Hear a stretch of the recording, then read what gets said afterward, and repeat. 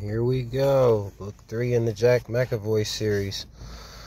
When I tell you, this is one of the best series I've read. It's so good the way they go back and forth with the killer and the reporter. They just going back and forth, and the Scarecrow is the one I just finished, and it's so amazing.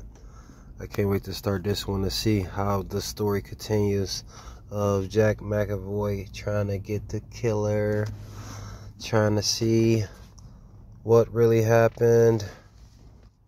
But if you're looking for a quick 3-book series, check out The Poet, The Scarecrow, and Fair Warning. So good. Let's see what this new one is saying. So the hero of The Poet and The Scarecrow is back in the new thriller of the New York Times bestseller, Michael Connelly, Jack McAvoy.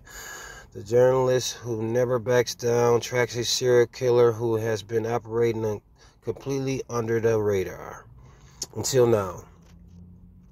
Veteran reporter Jack McAvoy has taken down killers before, but when a woman he has a one-night stand with is murdered, he is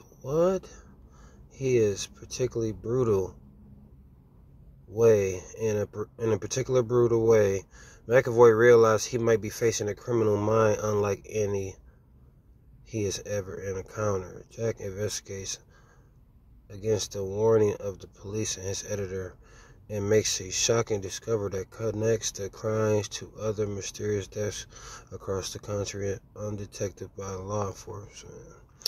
A vicious killer has been haunting women using generic data to select and stalk his victims, uncovering the murkiest corners of the dark web. Jack races to find and protect the last source who can lead him to his quarry.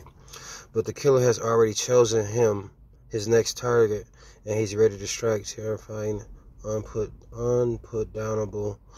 Fair Warning shows once again why Michael Connelly has earned his place in the pantheon of great crime fiction writers.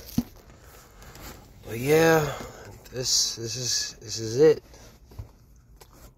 Can't wait to see what's up.